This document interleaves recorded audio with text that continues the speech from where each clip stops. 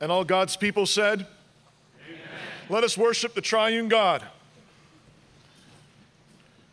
Grace, mercy, and peace to you from God the Father, Son, and Holy Spirit.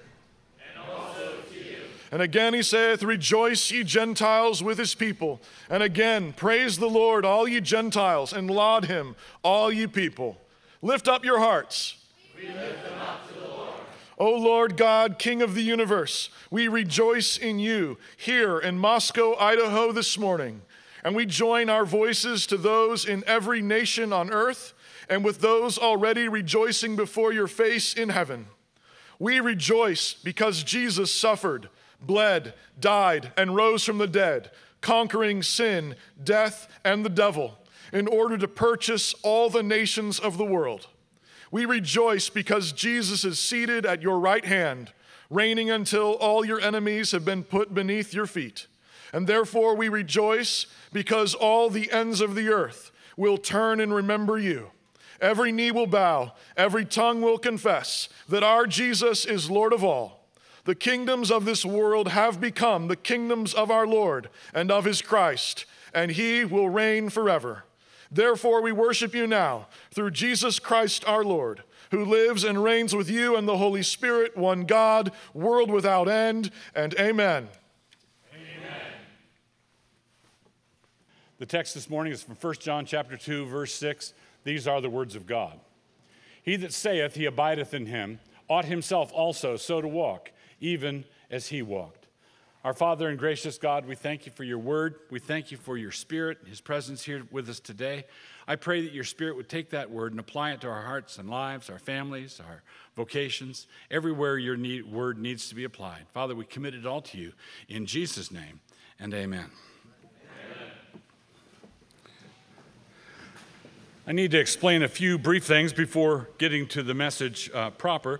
First, the title for the sermon is A Sermon for Americans, and there are a few particular references that are particularly or peculiarly American in the sermon, so you'll understand that as we get there. I know that some of you are not Americans, and so I want to invite those of you who are not Americans to make all the necessary adjustments as you go and apply it to your own situation, and where it doesn't apply, to simply enjoy watching the Americans catch it. But don't be too much like one kid in the family enjoying another kid getting a spanking, lest your turn come around. So this is a sermon for Americans, but it's the Word of God, and it applies to the human condition fundamentally. Second, the form of this sermon is unusual, and I need to give a brief word of explanation before presenting the message.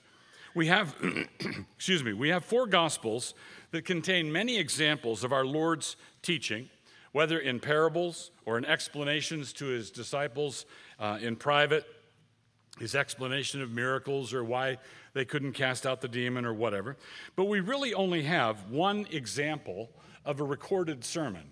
We only have one example of a recorded sermon, and that's interesting. We have the greatest preacher who ever lived, and God gave us the record of one sermon.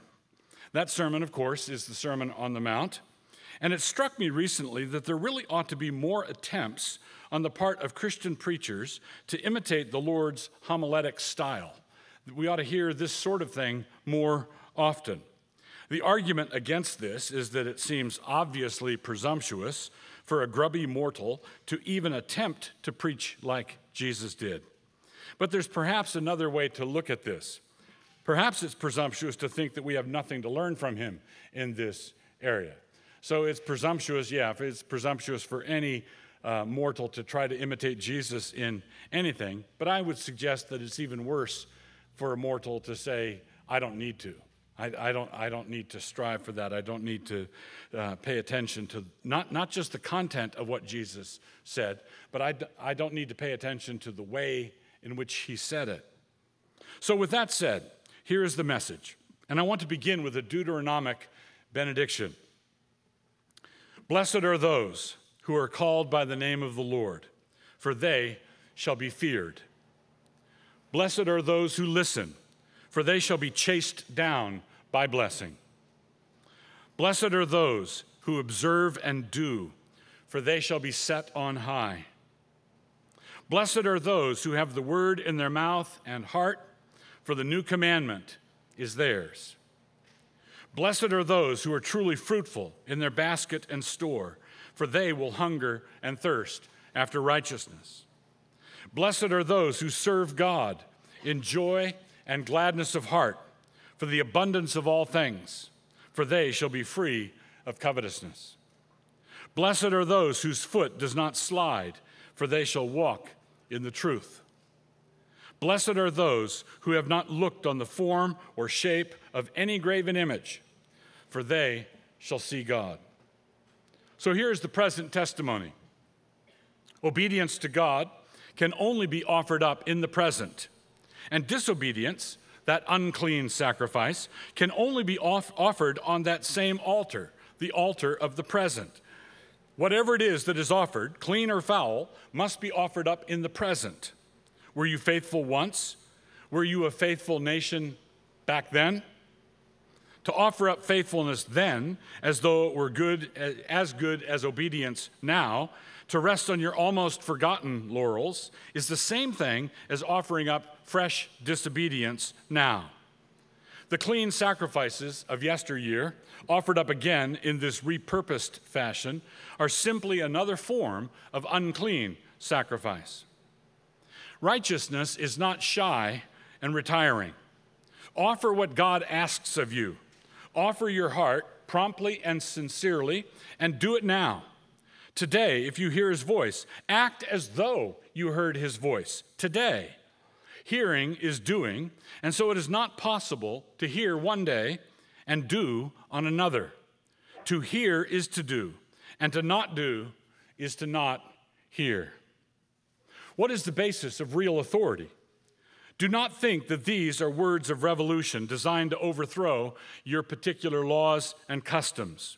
Rather, through your assigned representatives that you voted in, you have already been diligent in overthrowing your own laws and customs while pretending that you have not done so. The impudence is such that if anybody comes to you and urges a return to the old paths, you think of him as the radical. You call him the fire eater. If someone were to come to you and urge 3 senators from every state, you would hail him as an innovative progressive. And the Constitution is a living document that allows for such progress. And if someone were to resist such a novelty, you would sneer at him as the extremist.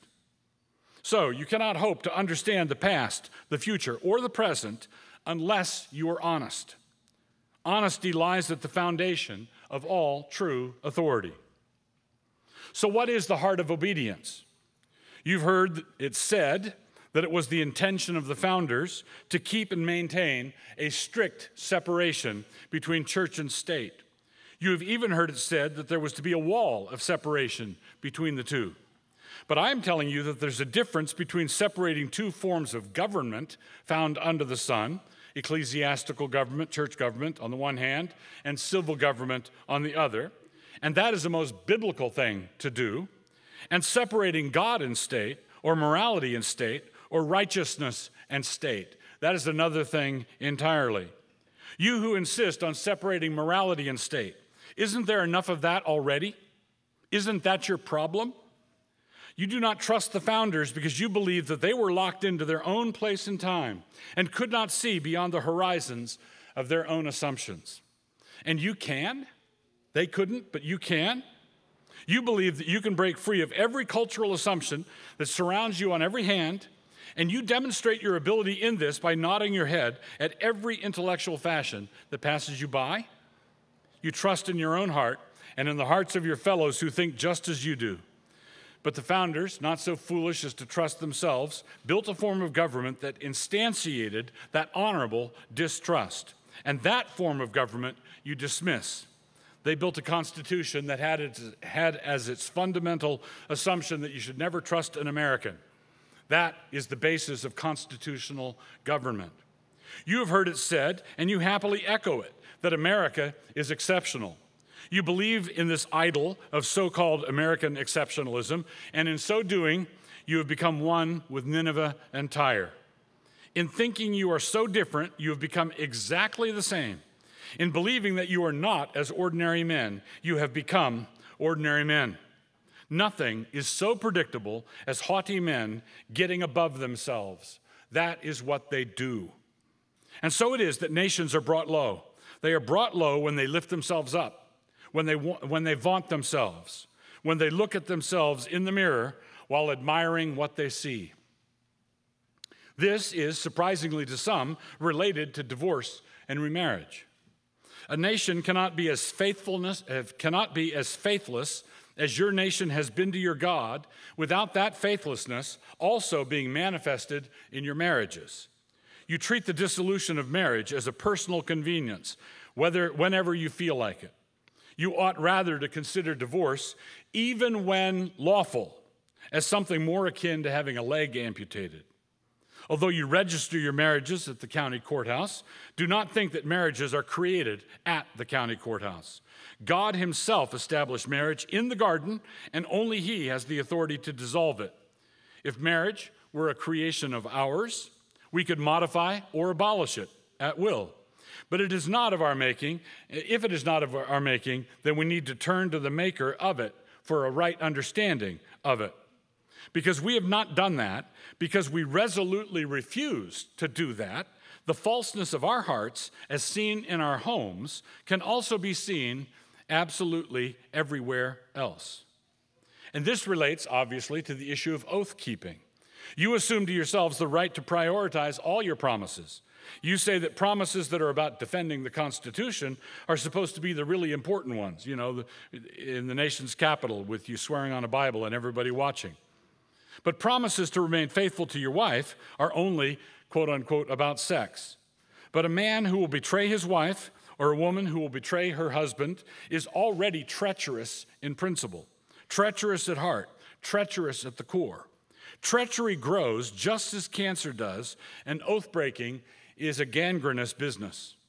This is the long way around, but it is to say that a nation filled with liars, thieves, and adulterers is going to be well represented by the same kind of people in their state and national capitals, as we in fact are. How do we define good and evil? You judge yourselves by your private intentions and motives, and you judge others by their public actions toward you. You do not take their intentions or their professed intentions into account at all. In your evaluation of all your interactions with others, you weigh and measure the internal motives of others that you can't see with meticulous care, always taking proper care to leave your thumb on the scale.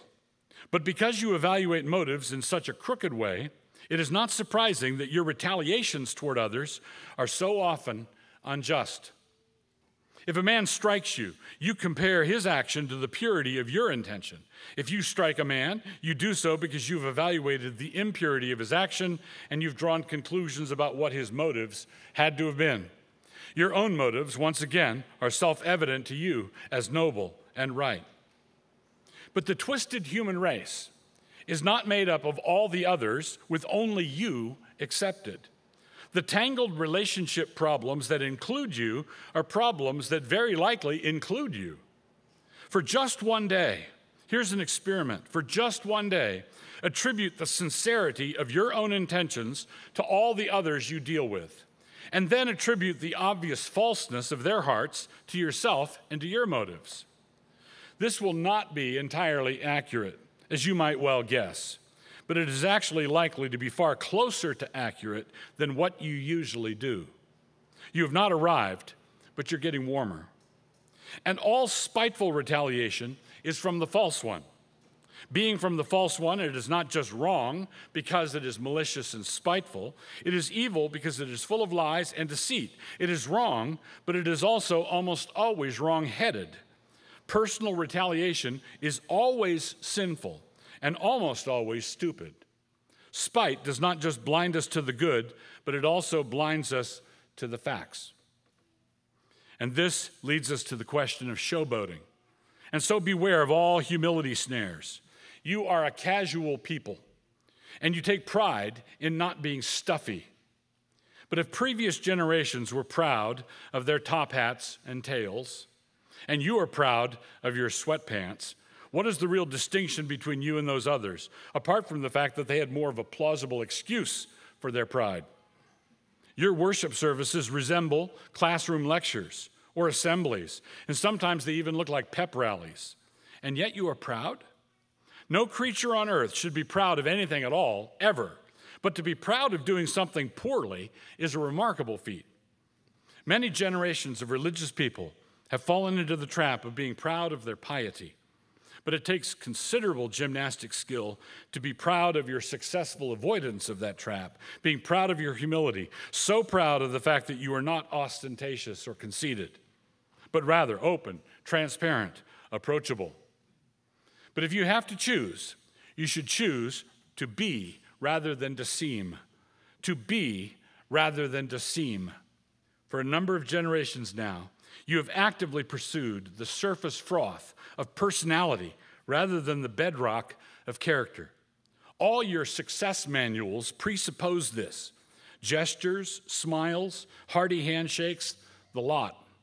Your fathers used to say that success came from integrity, honesty, hard work, and all over a lifetime of service. You have traded character for personality and have come away from that sorry bargain the poorer. Not only so, but because it was the wrong choice, it will not be long before you lose what you bought so dear. You gave up character for personality, and the time is coming, and will soon be here, when you don't even have that lesser good any longer. So what should you do? You should pray like this. When you reflect on your own character in the presence of God, on your failures, and on what you think are your successes, this is how you should do it. Pray to God in this way, and not in a way that will seal your blindness to your true condition. Religious people love to pray in such a way as to hide themselves from themselves. Do not be like the hypocrites who use their prayers as carefully sharpened knives that they use to gouge out their own eyes. Use a measuring rod that is true. Father God, Father in heaven, you are holiness itself, and may that holiness come down and take root in me. May I measure my life by a heavenly cord and cease my attempts to measure heaven with an earthly one. As you grant me my daily bread, keep me from using it to subsidize my continuing folly. Help me to see that forgiveness that does not go out from me is a forgiveness that never came into me. Keep me from becoming ensnared by all the shiny objects around me. And let me actually see your kingdom, which is the true shining. Amen and amen. Pray this way and don't let anyone know that you do. Pray this way and let God be in charge of who might find out about it. He knows about it. And don't be greedy. Greed will out. There's no way for you to set your heart on things down here below, like a hog rooting for acorns, and not have what you are in the process of becoming being revealed to all.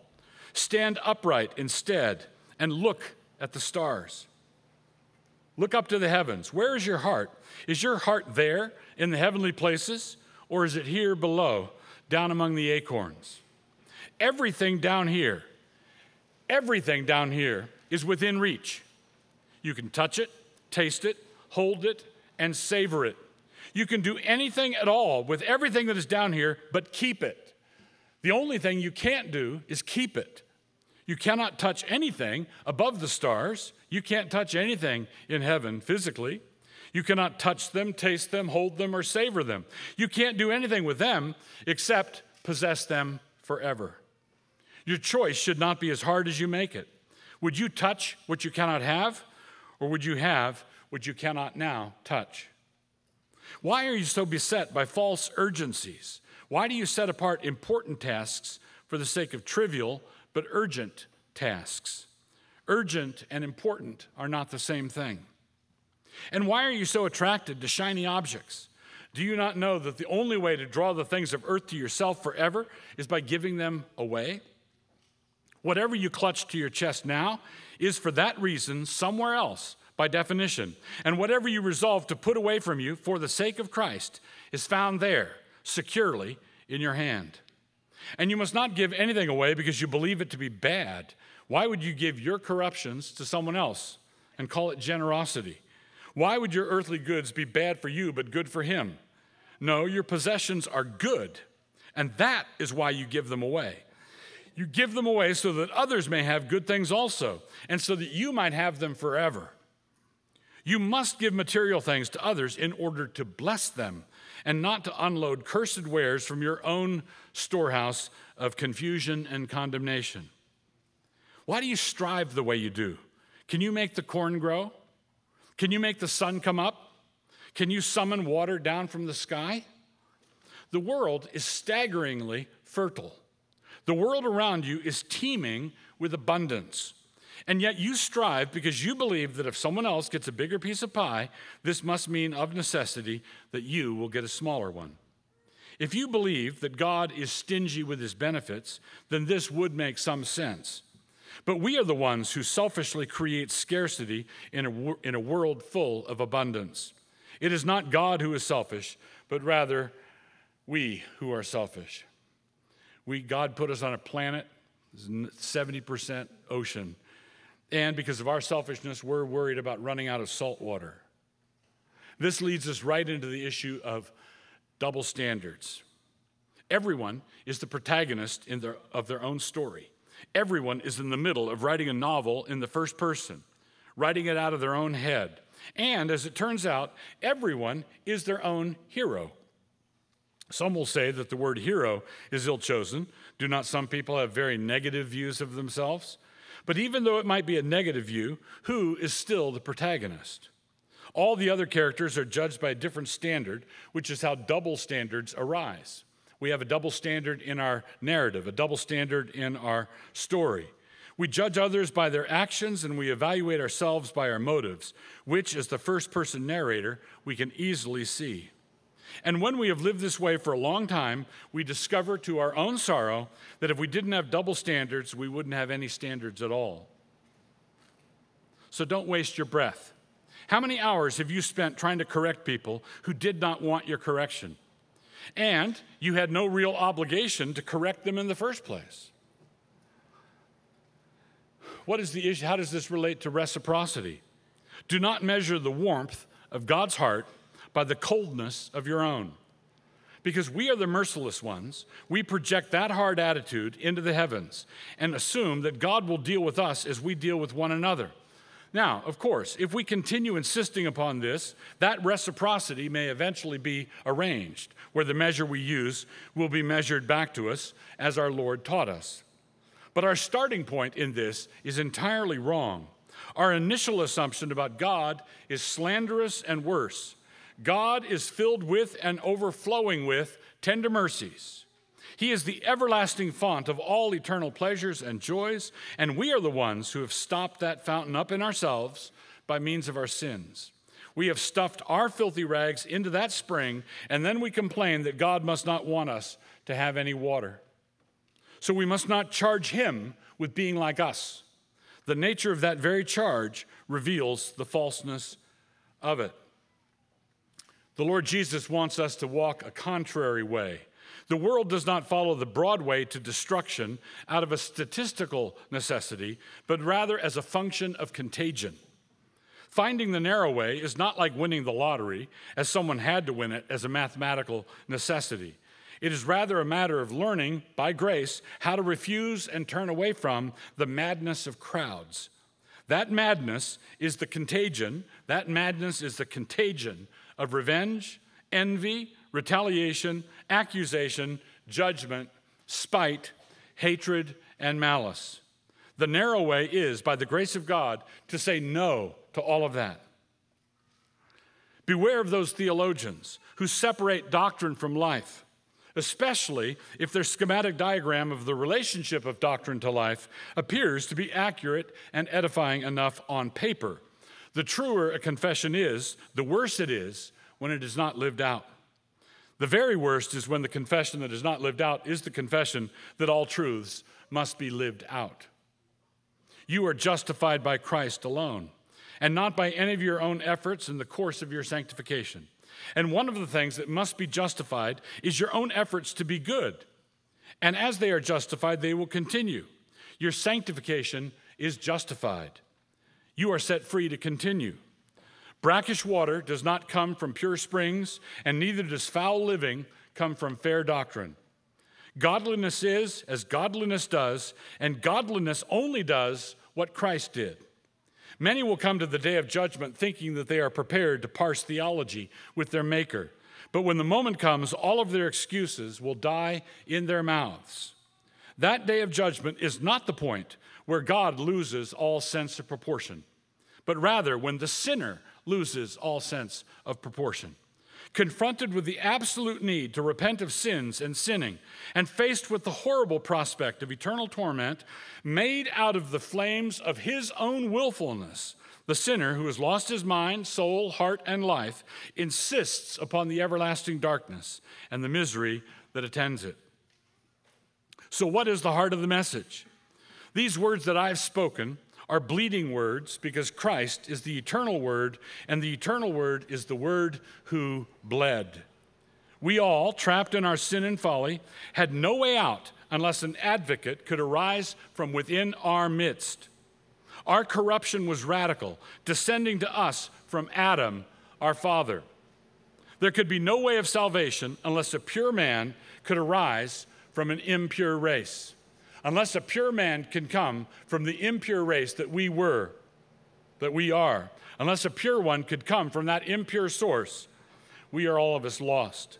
God, in his inscrutable wisdom, accomplished exactly and precisely that when he determined that a virgin would be with child, a virgin with no human father, but with a truly human grandfather. He was the sinless one and had no sins of his own to answer for. That blameless one, that man of integrity, was treated by our authorities with all the contempt that you might expect. And in that regard, nothing has really changed. He was slandered, mocked, railroaded, flogged, spat upon, pierced, and displayed on a gibbet to the principalities and powers. These spiritual authorities had no idea that they were gazing on their own destruction that they engineered. If the rulers of this present age had known what they were doing, they would not have crucified the Lord of glory. And they were gazing on their own destruction because they were looking at the only hope of our salvation. And so it is that any man who hears these words and hears them with faith is hearing the sound of all of his sins rushing away from him. It is not possible to hear the gospel and to hear it with faith without hearing in that moment the sound of your sins departing, the sounds of your sin vanishing, what it sounds like when your sins are separated from you as far as the east is from the west. When you hear the gospel with faith, the sound you hear is the sound of your sins leaving. Christ, the sinless one, died. Christ, the sinless one, was imputed to be the sinful one, and he died.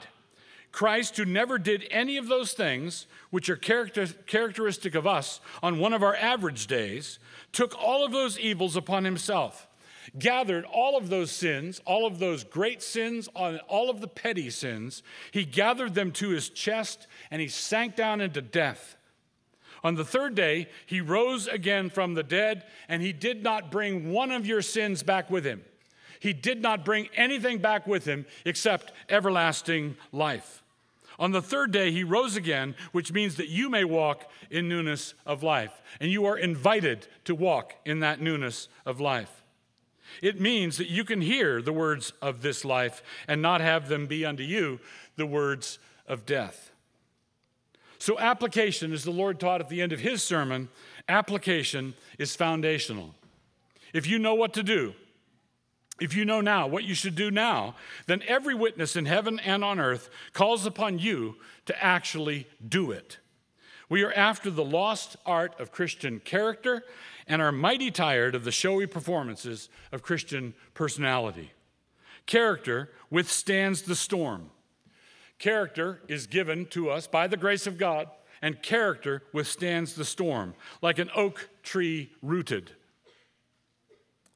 This oak tree is rooted, and personality, by way of contrast, blows off across the way like a withered oak leaf, no longer attached to the tree, forever detached from the tree. What would you be? Would you be an oak tree or an oak leaf. While disobedience provides the raw material for repentance, it is no real aid to repentance. Disobedience only invites more of the same deterioration. Repentance, therefore, must come from outside of the process of decay. The process of decay cannot do anything except continue to decay. And this is why a turn of heart, a change of mind, this is why when God gives us grace, it comes from outside. Our salvation comes from outside us. Our God, who is holy and pure, is outside us. Christ died outside of us. The Spirit is given from outside of us. And he gives us the spirit of repentance. And he gives that spirit of repentance, and it goes into the process of decay. And that is why we turn around, and it's the only reason we turn around. So repentance must be a gracious gift. The child of evangelical faith is righteous action. And righteous action breeds more righteous action. Obedience prepares the way for more obedience. Just as disobedience breeds disobedience, so obedience to God's gracious call, obedience to the grace of God, obedience to the gospel breeds more obedience. And this is why holiness grows. And such holiness, supremely happy holiness, multiplies 30, 60, and 100-fold. Our gracious God and Father, we thank you for your word. We thank you for the gospel that you've given to us. We thank you for the death of Jesus on the cross. We thank you for all that you've given to us. I pray that your Spirit would be present here with us today. Help us to understand what we need to understand in order to live in a way that pleases you, that is a sweet aroma in your nostrils. And we know that we can only do this if you give it to us. And so we beseech you to do so. Father, as we pray, we lift up the words that Jesus taught us to pray, saying, In the Old Covenant, everything was fiercely guarded, especially the presence of God. Remember, Nadab and Abihu were consumed because they offered strange fire. Or Uzzah reached out his hand to steady the ark, and God struck him dead. King Uzziah offered incense, and God struck him with leprosy. Only authorized priests could go into the holy place, and only the high priest could go into the most holy place one day a year on the Day of Atonement. All of this was pointing to the enmity between God and all our sin. Something needed to happen so that there might be peace between God and man. And here we are in the presence of God, like everything's fine, like this is normal. And that's because it is. Part of the reason for this is because we have been made priests. Are you baptized? Then you have been made a priest. But it isn't enough to merely be a priest, since sometimes even priests got killed.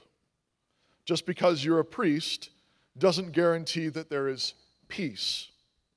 So the promise of the new covenant is not only that we have become priests to our God, but now God himself has also become our peace. By his death, Christ has taken away all our sin, all our animosity, all our enmity toward God and all men. Now we love our enemies as Christ loved us, and we are eager to forgive them just as we have been forgiven. And when we find this inside of us, we know this is God inside of us. He is our peace.